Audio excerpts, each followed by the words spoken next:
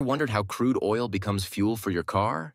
First, oil companies drill deep, sometimes over 3,000 meters, into the earth to reach oil reservoirs trapped under layers of rock.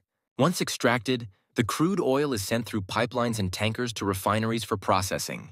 At refineries, oil is heated to separate it into products based on their boiling points. Components with lower boiling points vaporize below 85 degrees Fahrenheit, forming petroleum gas used for cooking. Components with boiling points between 85 to 185 degrees Fahrenheit form gasoline used in vehicles, and 185 to 350 degrees Fahrenheit form naphtha, used to make plastics and chemicals, and 350 to 450 degrees Fahrenheit form kerosene and jet fuels, and 450 to 650 degrees Fahrenheit forms diesel, and 650 to 1050 degrees Fahrenheit forms heavy oil, used in power plants. Above 1050 degrees Fahrenheit forms bitumen, used to make roads.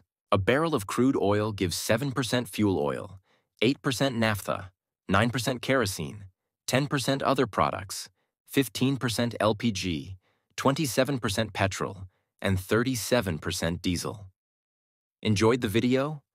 Like and subscribe.